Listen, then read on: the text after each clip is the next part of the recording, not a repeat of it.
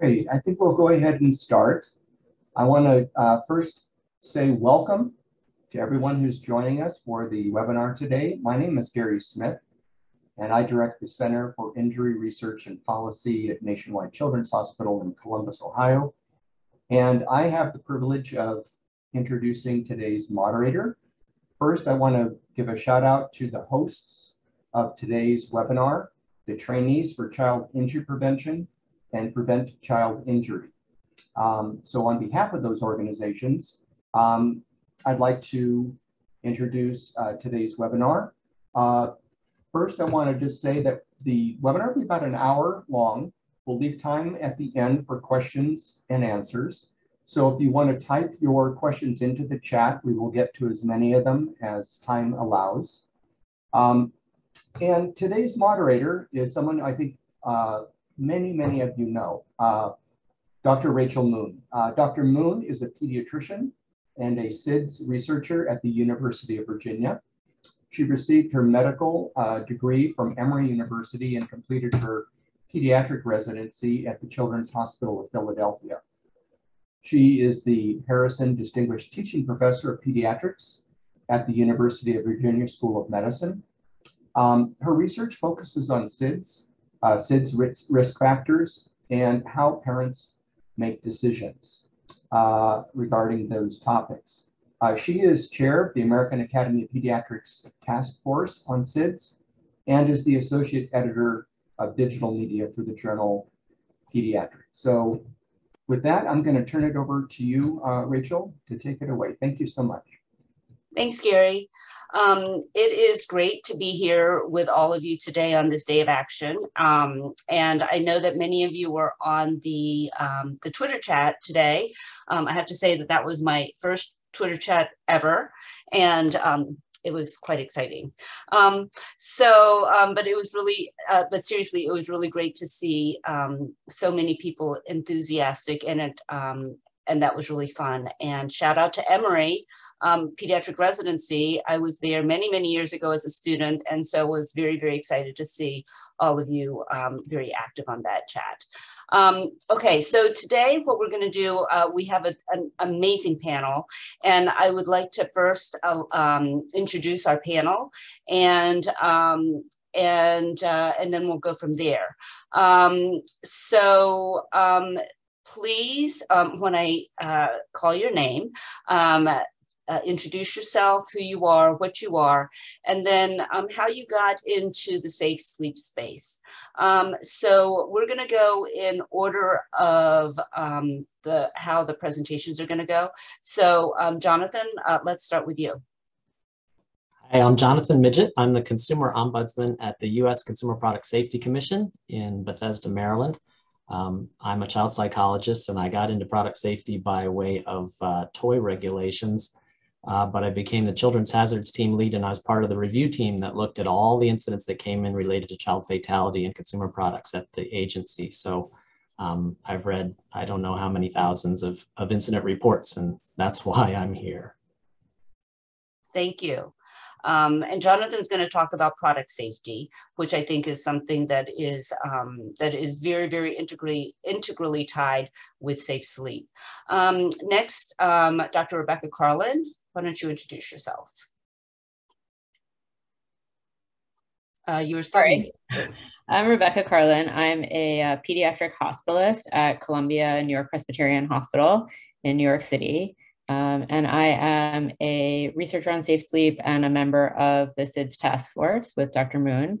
I came into this work sort of fortuitously when I crossed paths with Rachel when I started early in my academic career, when I started doing work on a project of hers, and I became interested in social networks and norms, which she was looking at, and how those affected parental decisions.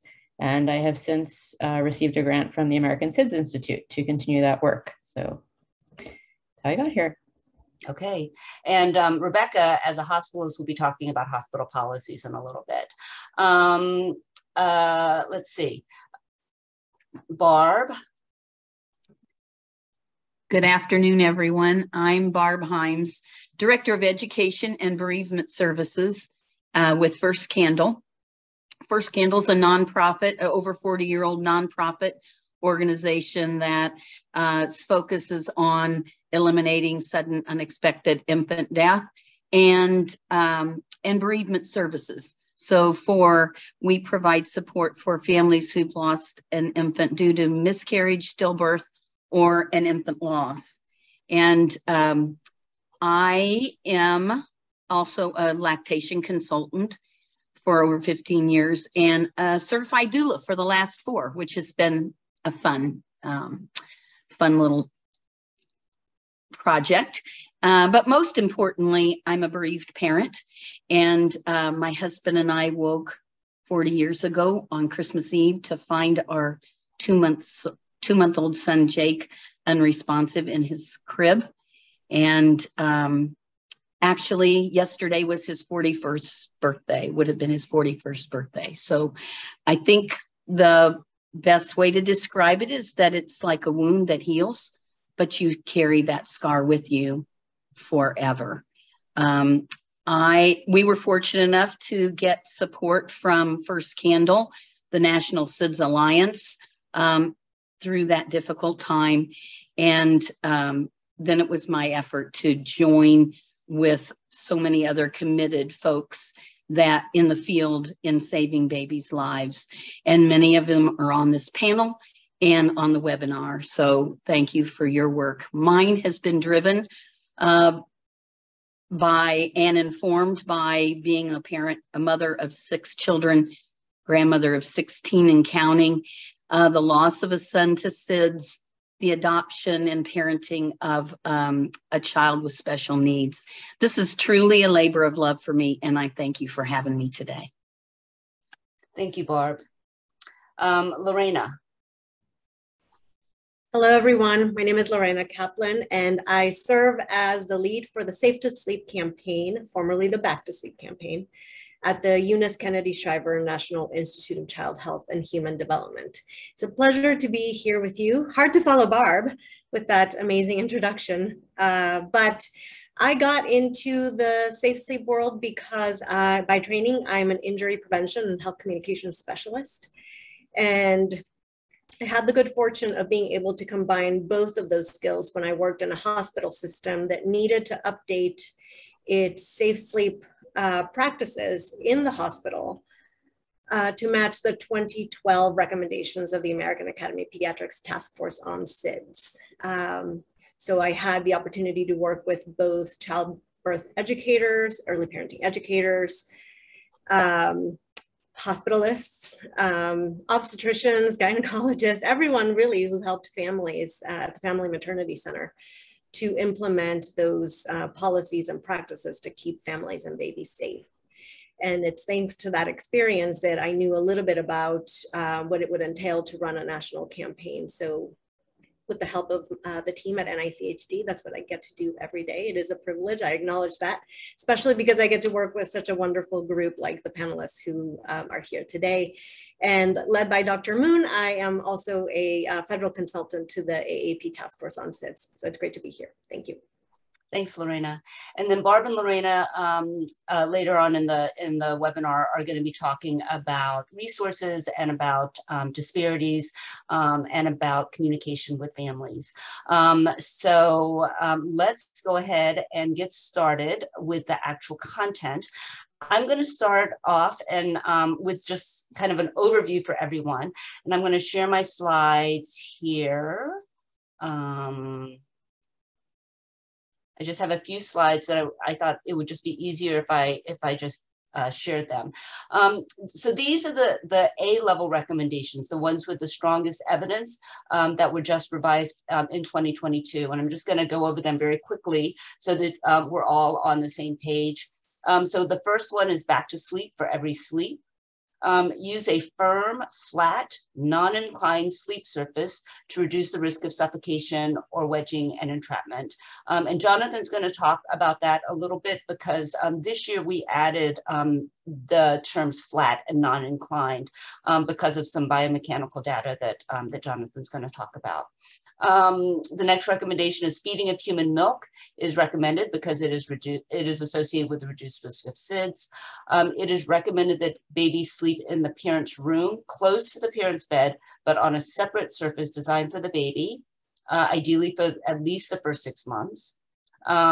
Keep soft objects, and there's a whole list of them, such as, but not limited to, pillows, pillow-like toys, quilts, comforters, mattress toppers, fur-like materials, and loose bedding, such as blankets and non-fitted sheets, away from the baby's sleep area to reduce the risk of SIDS, suffocation, entrapment, wedging, and strangulation.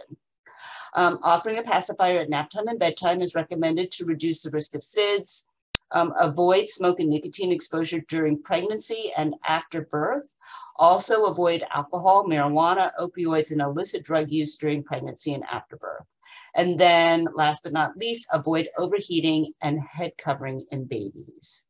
So I think most of you are familiar with those recommendations. And I just want to go through very, very quickly why. This is, I could talk for an hour on pathophysiology, but basically what I want you to know is that there are two major reasons why risk factors are risk factors. One is because they make it more difficult for the baby to wake up, for the baby to arouse. So if you have the baby on their stomach or on their side, every grandmother and every childcare provider will tell you that babies sleep better on their stomachs or side. And that is true. On sleep studies, they are more difficult to arouse, and they sleep, and so that's a problem. So when you have a baby on their back, they have more awakenings, and even though that can be annoying for parents, that is actually protective. Another example is smoke exposure. Prenatal and environmental smoke exposure decreases the baby's ability to arouse. It probably has to do with brainstem mechanisms that nicotine affects. And back sleeping, breastfeeding, room sharing without bed sharing, and pacifier use all increase arousability. They make it easier for you to wake up. The second reason why risk factors are risk factors are because they create potentially asphyxiating environments. Scam likely, we all like those calls. So they create potentially asphyxiating environments. So bed sharing, soft bedding, prone and side sleeping. So these are all, these are why the risk factors are risk factors. And so if you are in a potentially asphyxiating environment, so for instance, you have your face buried in soft bedding and you can't get enough oxygen, and if you can't wake up to change how you are sleeping and change your situation, then that's what happens, and that's how you die. Okay, so when we look at these recommendations, all of these recommendations impact arousal. So breastfeeding, feeding of human milk, babies who are fed with human milk, they wake up more frequently, and those awakenings are protective. There are a lot of other things about human milk that are protective, but in terms of arousal, that is a big thing. Baby sleeping in the parent's room impacts arousal, because if the baby is sleeping there next to the parent, every time the parent makes a noise or moves or takes a sigh, then the baby will move a little bit, wake up a little bit, maybe not fully, but will wake a little bit. And every time the baby moves or makes a noise, the parent will wake up a little bit. And we believe that those little awakenings are what are protective. Pacifier, the studies are a little bit conflicting, but it appears that at least for some children, it does impact on arousal. And then I already talked about smoke and nicotine exposure. The alcohol and all of those, they can affect arousal as well. The other thing that's important to know is that these affect arousal of the parent, and particularly if you are in a bed sharing situation, those substances, use of those substances increases your risk exponentially. And then overheating and head covering, also just warmth tends to impact on arousal as well. And then these recommendations all can decrease the risk of asphyxiating environments. Okay, so basically the goals of the Safe Sleep Guidelines are to increase arousability and to decrease those asphyxiating environments. Okay, so one of the things that, one of the big barriers that we see from parents, besides the fact that babies sleep better on their stomachs, is this concern about choking. And so I posted this, and this was posted several times in the Twitter chat this morning, but I just want to remind you that babies are at no increased risk of aspirating if they are on their back. So here over on the left is a baby on the back. And you can see that if the baby, if the food comes up the esophagus, that the food has to actually go up against gravity in order to go into the trachea and cause aspiration. Whereas if the baby is on the stomach, the food can come out of the esophagus and will just, and gravity will just force it, or not force it, will allow it to go more easily down into the trachea.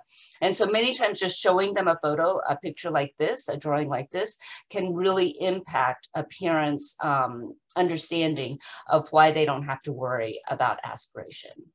Okay, so I stop sharing there. And I just wanted to cover a couple of other myths and misconceptions and how to talk about them. So, so one of the concerns that parents often have is about wanting to be close to the baby and being able to monitor their baby. And you just want to, I think that it's important to acknowledge that that is important to the parents, but you can be close to them by having them in your room and not in your bed. And you can monitor them very easily if they're right next to your bed. So I sometimes have parents who say that the pack and play or the crib is at the foot of the bed, and I encourage them, if there's space, to put it at the side of the bed, because that way the parent can just roll over and check on the baby. And then we already talked about babies sleeping better on their stomach. One of the other things that was of concern was babies who have reflux and whether or not the head of the bed needs to be elevated. It doesn't. And like I said, Jonathan's going to talk about inclined sleep products and why those are problematic. Babies are going to be the safest on their back and flat on their back. There actually is absolutely no evidence that a baby who is on their back, if they are at an incline, if that helps with reflux. There's absolutely no evidence of that. And if babies are in some inclined products, such as car seats, they're actually kind of bent right at the angle, right at their abdomen level, and that can actually increase reflux. Okay, so I think I'm going to stop there and let any of the other panelists comment or add to what I have just said.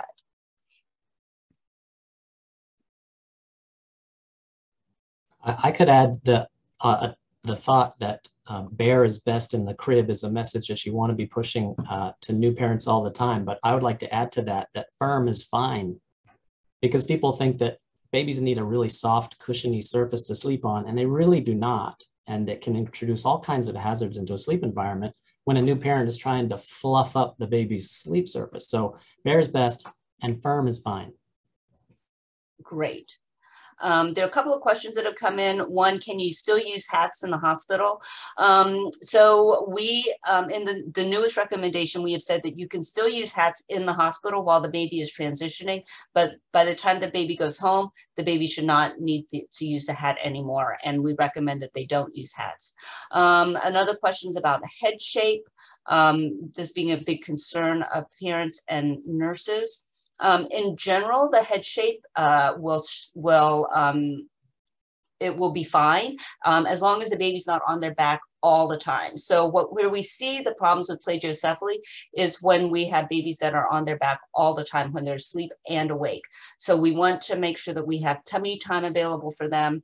And then we also want to encourage them not to be parked in car seats or places like that where they have that constant pressure on the back of their head.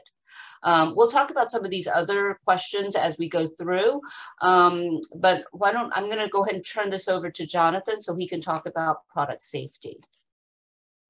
Thanks so much. So I work for the Consumer Product Safety Commission, and we are a small federal agency tasked with regulating the products in your life, anything that's not a food, not a drug, not a medical device, not a car, or a gun.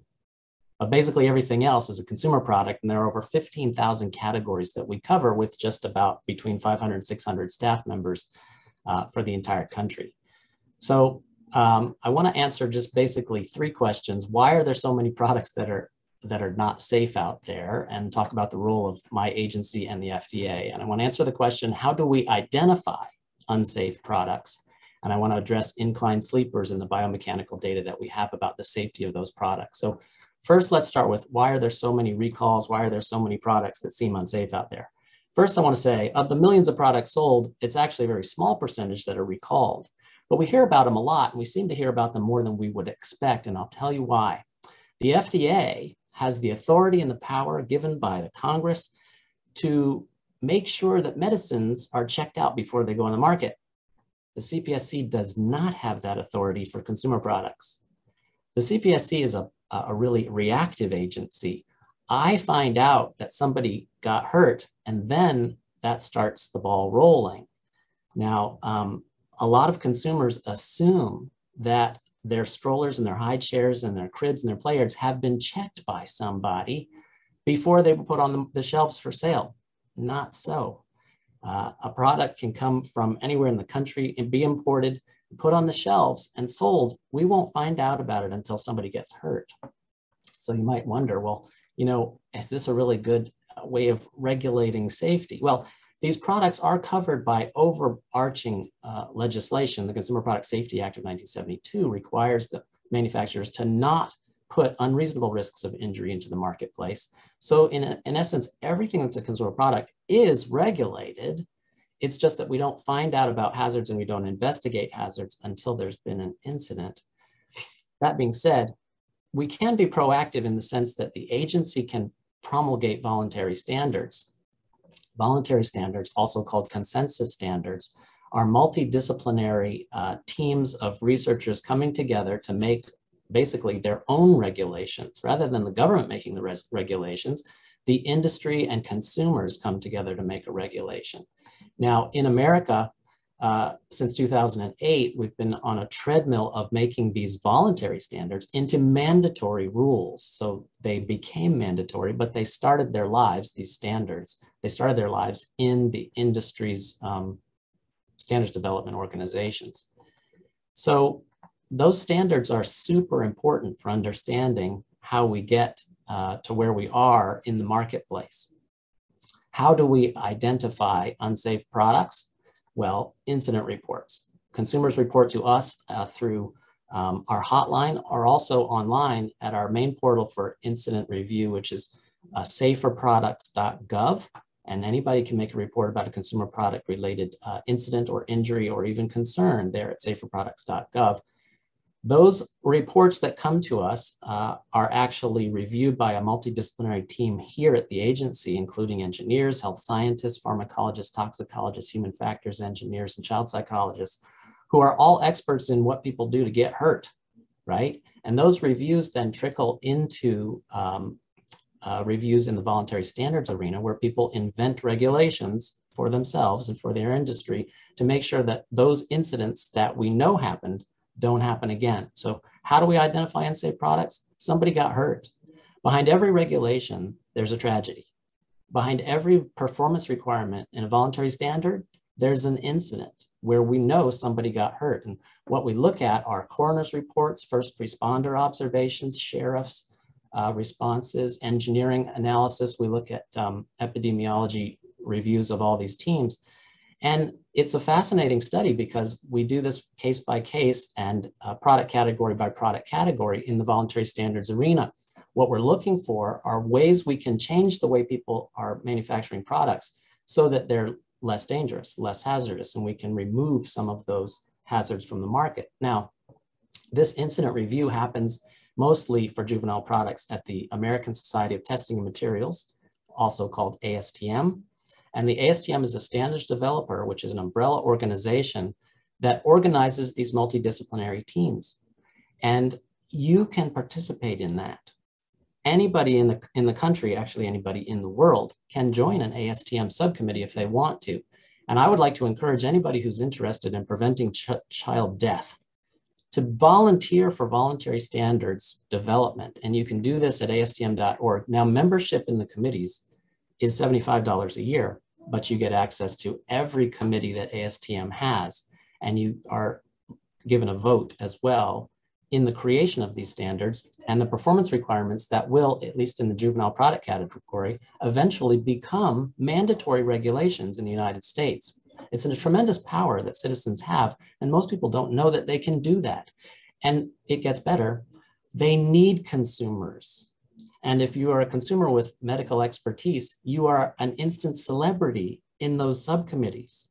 So not only is it interesting, helpful for society, but it's also good for your ego. And if it sounds like I'm trying to sell this, it's because I am. As an activist or an advocate for child safety, you can have a direct impact on the future of regulations for juvenile products in this country just by participating as a consumer. It's not a huge time commitment, between 4 and 12 hours a year or more if you wanted to get more active. Sometimes they only meet once a year, sometimes twice a year. But if anybody's interested in volunteering at ASTM, you can contact me at consumerombudsman@cpsc.gov, and I'll be happy to walk you through the process of joining. So let's talk about incline sleepers just briefly. Incline sleepers were a new product of 15 or 17 years ago, give or take. And it was an attempt to make a product that was similar to a bouncer. Yeah, the email, again, contact you, consumerombudsman@cpsc.gov. Yeah, incline sleepers were, we knew that people were letting their children sleep all night in a bouncer. And some people were letting their children sleep all night in a swing. So the people who were inventing children's products thought maybe we should make something that was similar to a bouncer and similar to a swing, but maybe more safe for overnight sleep. And that incline sleeper came on the market with some research. I believe there was a pediatrician somewhere who looked at it and thought it seemed okay. But like I said, the CPSC does not give pre-market approval to any new kind of product that comes on the market. We don't have the ability to say, oh, we think that's a little sketchy, you shouldn't sell it. So it goes on the market. And after some years of analysis, some incidents started to trickle in, and the staff was baffled by this. There were children found turned over face down in these incline sleepers. And we eventually, through just really an inability to explain what was going on, we contracted with a biomechanical expert at the University of Arkansas named Erin Mannon. And Dr. Mannon did studies with really live subjects. Her first initial study only had 10 live babies. But what she did is she put sensors in the crib area, and she had it so that the crib could be tilted at different angles to incline the child. And they looked at the pressure points underneath the babies, and they looked at the pulse oximetry of the babies in certain positions. And over time of these observations, they were able to really get a better sense of what might be happening in incline sleepers when children were able to twist and roll over. And the incline seemed to be facilitating the flipping from back to front. And once they were on their front, they were in a very unfamiliar position that involved muscle groups that would not normally have been used and could lead to fatigue, where the child's neck and upper shoulder girdle were fatigued, and then they suffocate in a prone position in the inclined sleeper. I've simplified it, and I'll put here in the chat links to the actual research, and you can read those at your own leisure. Dr. Mannon has published several things since then. There's the last PubMed article is a continuation of the study of inclined sleep. So the first link there is the safe sleep information from the CPSC, and it includes Dr. Mannon's report on that page, a link to it. And that's the second link in the Federal Register. So I'm happy to answer any other questions about how we identify hazards, but we can leave that for later discussion. Rachel, I'll yield back my time. Okay, thank you. Okay, we have a couple of questions that have come up. One is about what we should recommend for mothers when swaddling. And Barb, do you want to take that one? How do you talk to moms about swaddling?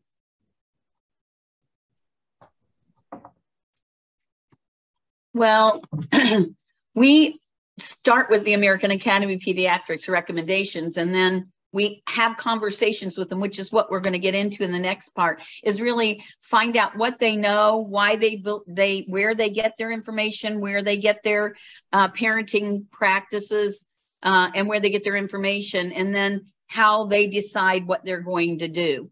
So what is their concern, and why is this, why do they feel like that swaddle is important? Are their babies waking up? We talk about once babies get moving, that if they get themselves over someplace and they're swaddled, they can't get themselves out. They need to be able to use their hands to get out, and why it's, again, more important to make sure nothing is in the crib when a baby is swaddled. We're hearing a lot about families that are swaddling under the arms, so baby's hands are free or one hand is free, and just having those conversations with families. Great, thank you. Uh-huh. Another question, and I'll take this one because this is as a result of something I had said. What should we recommend mothers to use when they want to get things done around the house and the babies are up? And I just said that we don't want babies parked in car seats and things like that. So we don't want babies parked in car seats 24/7, okay? If you need to get something done for 30 minutes or something like that, I think that's fine, as long as you're watching the baby. But we don't want the baby in there all the time. Just remember that the baby, that pressure on the back of the head is not good for the plagiocephaly. And then then you can also, we also do recommend, you can use the baby wearing things, as long as the baby's head and neck are up and their airway is straight. Because remember, one of the things that about the incline products is that it's easy for the baby's head to kind of bend down, and that can cause a positional asphyxia. And since a baby's head is so heavy compared to the rest of the body, that it's hard for them to keep their head up, which is why another reason why inclined sleepers are problematic. So remember that the baby's airway is like a straw, and you want to keep it straight. And so making sure that the baby's head and neck are up straight is great, and what we want. Okay, so now we're going to move to Rebecca, who's going to talk about some things with regards to hospital policies.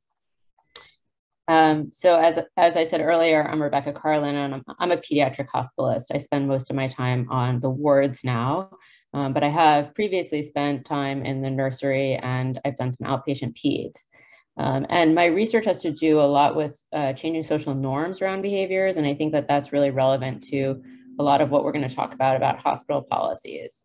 So as many of you who are in the hospital probably know, if you walk around, there's often unsafe sleep environments for similar reasons to why there are unsafe sleep environments at home. Nurses have a 4-to-1 ratio, babies are fussy, there's a lot of older social norms around, or older hospital norms around putting bassinets and cribs at inclines, putting a lot of positioners into cribs to hold infants in the same place. And because this has been going on for so long and babies are often on a monitor, people really assume they're okay. So there's 3 real locations that we're going to talk about in the hospital. There's the NICU, the newborn nursery, and just the general wards teams. In July of 2021, Michael Goodstein, who is also a member of the SIDS task force, was the lead author on the AAP's transition to safe sleep environment for the NICU patient, which the link I just put in the chat. And that talks a lot about NICU behavior around safe sleep and around how to sort of model safe sleep behavior and talk to parents about it. And I think it's an important area. These babies are often premature. There's reasons why physiologically premature babies would, in the early months, potentially need to be in a more restrictive environment, or be in an environment that does have, let's say, positioners or other devices in a monitored setting. And that's because they're really supposed to still be in a restrictive womb, and they're supposed to be still developing. But after 32 weeks, we strongly recommend that safe sleep practices be modeled on all new infants if it's safe to do so. And that includes keeping them flat and keeping the bassinets empty, other than a fitted sheet. And I would encourage trainees to really, and nurses and other hospital employees to really speak up about that. It really is a place where it can be hard to speak up, but it is important that we remember that parents are walking into this and seeing their children in these positions every single day. And if this is the norm in the NICU, it's going to be the norm at home. I would echo the same sentiment in the nursery, where there actually has been a lot of safe sleep work at a lot of in a lot of hospitals, trying to do crib checks and do more education on safe sleep. And in some hospitals, parents sign a safe sleep information sheet at discharge. We really encourage hospitals to try to talk to parents both prenatally and then again postnatally about the safe sleep guidelines and the risk of SIDS, and then again model safe sleep behavior. There's now a Cribs for Kids safe sleep certification for hospitals, which involves the whole hospital, but is particularly focused on the nursery in terms of its education. And there's been a lot of work around breastfeeding, which we very much support. It definitely lowers the rates of SIDS and has many other health benefits. But with that can also come some leanings towards bed sharing and other less safe sleep, other riskier safe sleep environments. So the certification really can both help change policies, which are very powerful in the hospital and which can really change norms in the hospital. And it also just elevates the issue much the way breastfeeding policies have changed in the hospital. And so I will also put a link to the safe sleep certification from Cribs for Kids into the chat, so you guys can review the certification guidelines and the manual. There's a safe sleep toolkit. There's a lot of resources about how to improve the safe sleep environments throughout the entire hospital in that. And again, I would say that really policy in the hospital is how you change things. So there's a lot of practices that just get passed down from nurse to nurse. A nurse will inherit a patient who's on an incline with positioners around them because they have bronchiolitis, and no one will really think twice about that. We really need to speak up and talk about it because it is unsafe, and it is also setting a precedent that lets parents think it's safe at home. Thank you. Thanks. We're getting a lot of stuff in the chat. So one thing for you, Rebecca, is the hospital still encouraging swaddling as a policy overall? We have been told by many new parents that it is when they provide SIDS training in the community. So the task force doesn't actually really take a position on swaddling as being riskier or safer in the early period because there's not really data on that. And so for a lot of babies who do better when they're swaddled, they sleep better, they are less fussy.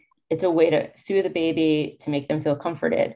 I think that in the hospital, you can encourage that.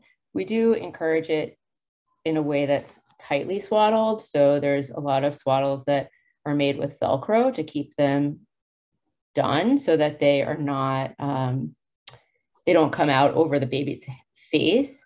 And then I also think it's important to talk to families about the fact that it's really only safe to swaddle until, as Barb was saying, a baby is getting more mobile and is starting to roll. So while that typically happens at 4 months, for some babies, they're really getting ready to start to roll at 2 or 3 months. And so you really have to talk to parents early about how they're going to transition out of swaddling. There is also a lot of encouragement of a wearable blanket, which doesn't restrict the baby in the same way. And giving out wearable blankets is part of the Cribs for Kids Safe Sleep Certification kit, because that is obviously safer throughout development and as a good long-term solution. Okay, thank you. Okay, so I just want to say that the car seat people are very unhappy with me because I said that it would be okay temporarily, and they're very adamant about how car seats should be used for transportation only and not for indoor seating or sleep time. You know, with regards to safe sleep, in terms of the car seats, we would not want them used for sleep. And we would agree that they should be used for transportation only. But we don't have any data in terms of SIDS when, or unsafe, or when the baby is placed in there when they're awake. So, so I just want to clarify that. Another question was about childcare centers and whether or not they, if there's new information for them. The information is the same as for everybody else. And I know that the AAP is working on revising their training for childcare providers. There's somebody who was alarmed when I said that every childcare provider and grandmother will tell you that babies sleep better on their stomachs. And I would agree that there are strict policies for many, many childcare centers, but they're not for everybody, number one. And we still do hear this from parents. So it's not from all childcare providers, and I apologize if that misrepresents childcare providers, but we do hear this from parents. Another question is, what age is safe to add items like a pillow, blanket, stuffed animal, etc.? Our recommendations only go up to 1 year of age because that's when SIDS technically ends. After that, there's no data, honestly. Okay, let's see. Can I just add to that, Rachel? In yes. The question, it said that when a child starts to need a pillow. So I think the word need there is important to talk about. As Jonathan said, like cush is not necessarily better for a baby. I am the mother of a 2-year-old. She still doesn't have a pillow. That doesn't mean that some kids won't want a pillow or benefit from a pillow earlier. It's just to say that there really is no time in which you need these things. It's really about where you are developmentally and desires. Okay. Okay, so let's see, Barb, I'm going to turn to you.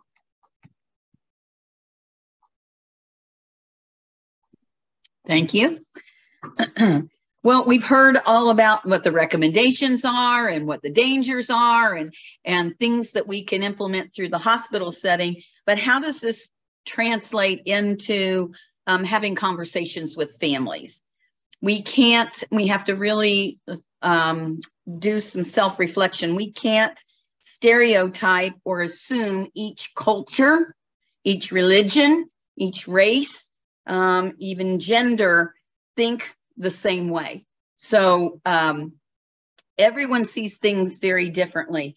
And what we can do is become the trusted source of accurate information, credible information for our families. And we can do that by building relationships. So everybody has a story, and we can learn what their story is, find out what they know, what they believe, and we can do that by meeting families where they are and where they're comfortable. So some things that we can do to set the tone is to make sure that our waiting rooms, our offices reflect our patient population. Would this make everyone feel comfortable when they came? What about the reading material that's on the coffee tables? What about the handouts that we're giving? Would that make our family, our patients comfortable? And so looking at that is really important. Again, self-reflection on, do I welcome my patients' partners, extended family members? Do I include them in the conversations that I'm having? And then how do I start those conversations? And do I ask the question and use preferred pronouns for my patients? And I think we have to, as we look at those things, we have to say, if I'm not comfortable doing that, maybe it's not best for me to be this, this provider for this family. We're doing more damage if we don't acknowledge, if we aren't able to be comfortable and acknowledge where our patients and families are. So then starting with a friendly icebreaker to start those relationships and build that trust.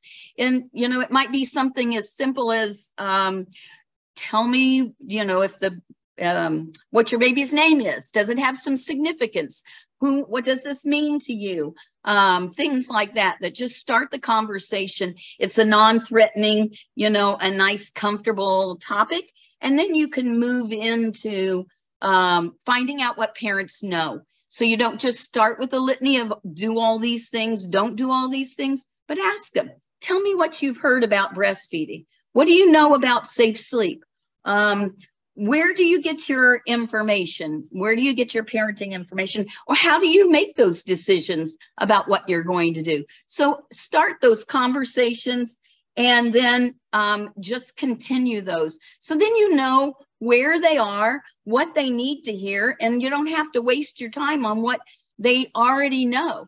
And if they know and share something that's not quite accurate, you might say, do you mind if I give you some information? And then you can share some of yours. But I would really empower you not to ask, do you have a safe place for your baby to sleep? But rather, where will your baby sleep? Because if you ask, do you have a safe place? It might be right here in bed next to me. So we want to make sure that what they're saying is a safe place is really that and a safe place. I think when we have these conversations and we build these relationships, all of our families, all of our patients are so unique. We get to know them better and have a better trusted relationship, and we become that trusted person because not always are providers seen as a trusted resource. So I always like to share, and I don't think I have time to do it, but you can look it up, the story about the roast and the mom that the new young bride that planned this dinner and made a roast and cut the end off, and it was her mother's recipe. And when her partner said, why do you do that? Oh, because that's what my mother did. And she the next day asked the mother. The mother said, because my mother did it. And when they asked grandma, they found out the roast didn't fit in the pan. So sometimes if we have these conversations, we can find out maybe there really isn't a reason why we're doing some of the parenting practices we do. It's just because our parents did it and their parents did it. So those are some of the things that we can do in having those conversations and building those relationships. And then I think as we move into the next thing is, what do we do when there's an emergency? What can I do to make my baby's sleep place safe if there's a hurricane, or if there's if I've left a domestic violence situation, or if my unspeakable thing that we've had a house fire, whatever those circumstances are, I would really encourage you to look at sleep space in a very different lens than you maybe have in the past. Just to say to get a new crib or mattress or whatever is just not enough. I think we have to look at, what does that sleep environment look like?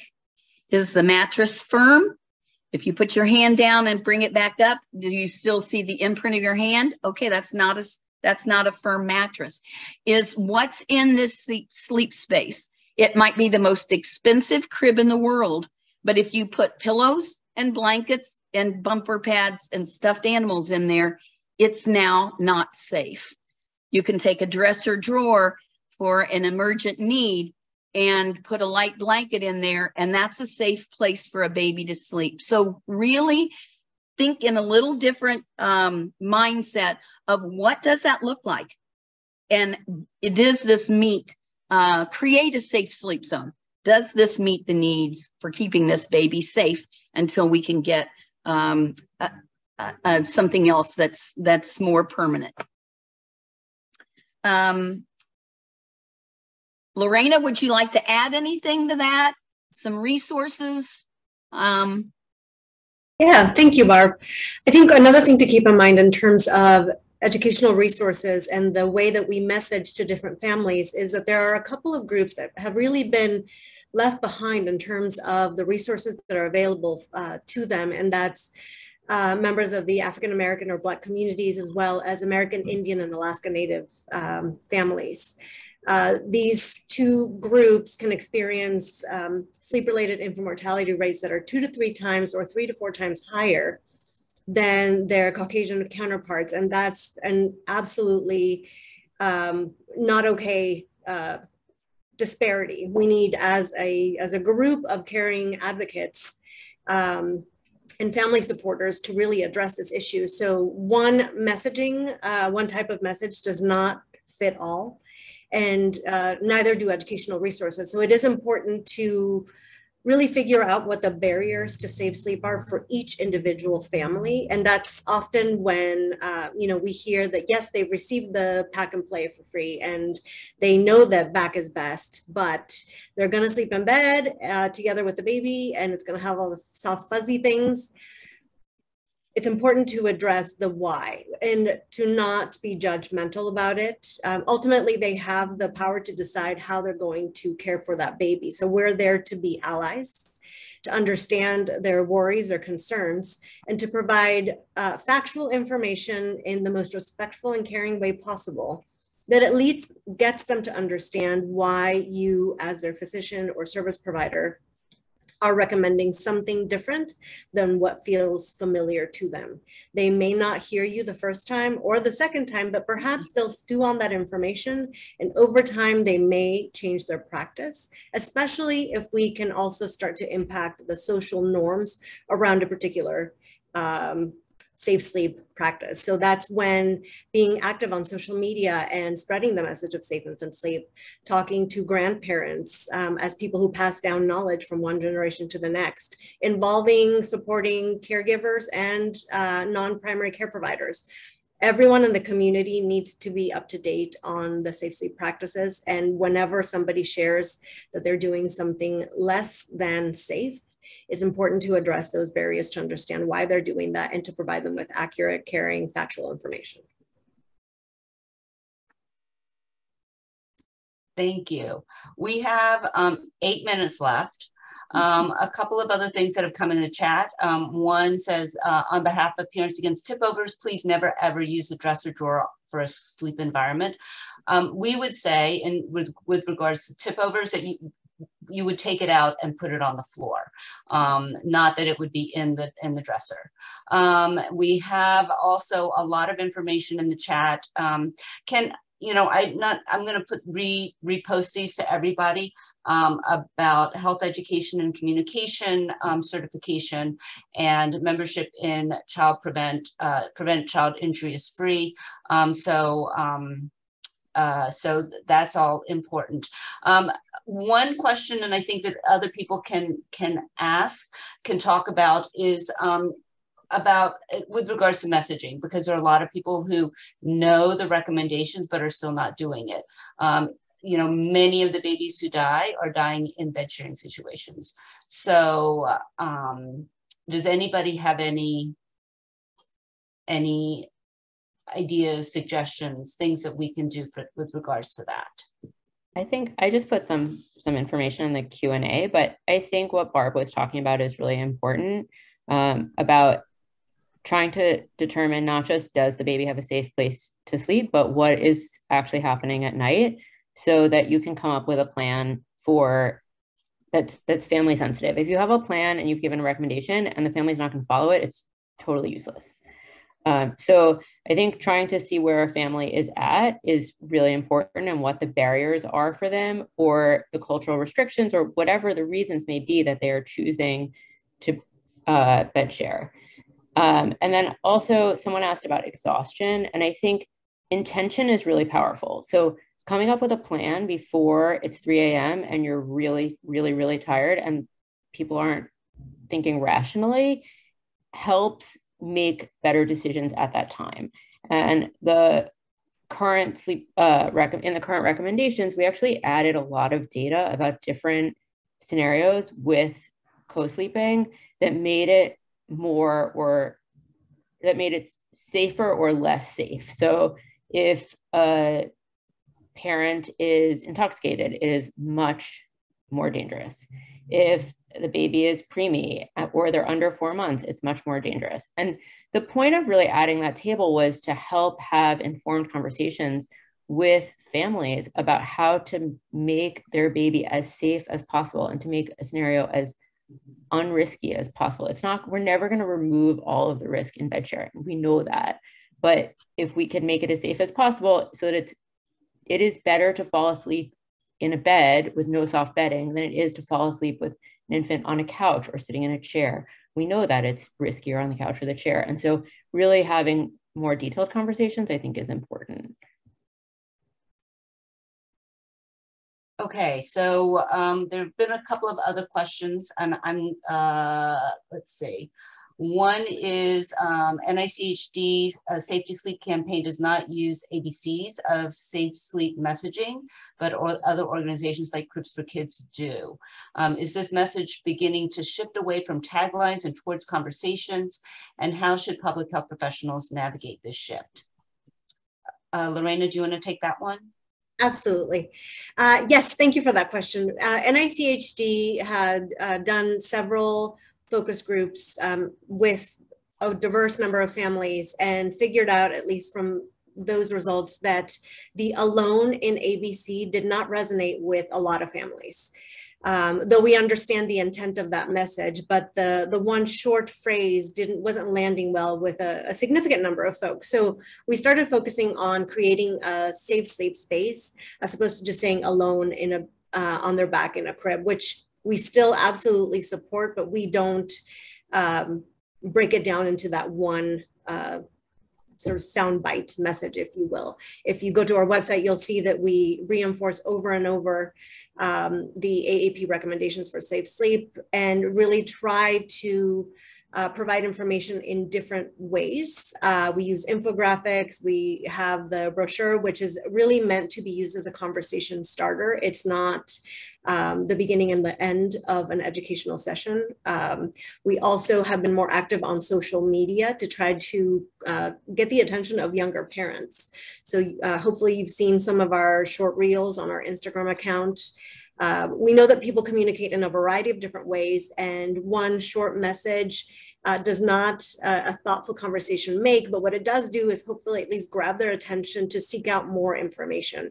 And it's the process of doing that thoughtfully, respectfully, and in a way that's tailored to your audiences that hopefully will get us to those more complete conversations about how to keep babies safe during sleep time. Great, thank you. Okay, so the last question is that's related to this is about risk reduction rather risk mitigation, and talking about risk mitigation while we're still trying to maintain hospital policies and to reach people who are unwilling to listen or for whom the ABCs don't resonate. So this is a very, very complicated question. A couple of things I would say would be, and people can chime in. One is that there's a difference between public health messaging and your one-on-one conversations. So on one-on-one conversations should be family-centered and based on what the information is that the family is telling you. So that is one thing, and it's a very complicated question. The AAP has decided that to protect pediatricians and other healthcare professionals, that they were not going to use a risk mitigation approach for safe sleep because it's such a slippery slope. And yeah, so I think it really, really depends. Anybody else have anything to say really very quickly like in a half a minute, because then we have to close. I think I would just add that we have a responsibility to educate new and expectant parents and providers, caregivers, on what the AAP recommendations and guidelines are. And I think Lorena said it earlier, that the parents are the ultimate decision makers in where they're going to sleep their baby and how they're going to feed their infants. And so I think we have a responsibility to share that information. And then, like you said, Rachel, have those conversations, those one-on-one conversations, to help parents see and realize the whys, the importance of it, and how they can do it as safe as possible. Okay, thank you. It is 3 o'clock. I'm going, we could go on for hours, obviously. And so what I would say, I want to first thank the participants of the webinar. This has been fabulous. I hope that to all of the participants that you picked up some information that will help you. I hope that you continue the conversations that have started today. And I just want to say, I am so thrilled that all of you trainees chose Safe Sleep. It really gives me hope, gives all of us hope for the future. And I also want you to continue the messaging.